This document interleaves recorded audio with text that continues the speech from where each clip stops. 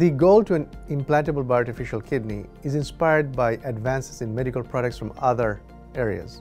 A great example is artificial hearts, or left ventricular assist devices, LVADs. That started off as a concept, and today is a product that has saved the lives of over 250,000 people worldwide.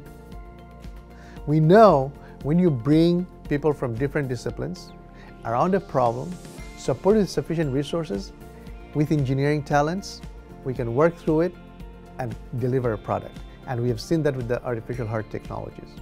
So we know it's possible. And that is a source of inspiration for us. For the cell work, we look at all the advances that are happening in cancer immunotherapy.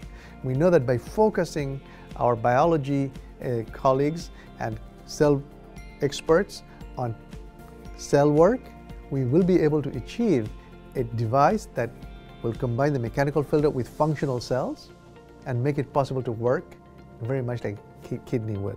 So I see these two areas of the artificial hearts and cancer immunotherapy as being sources of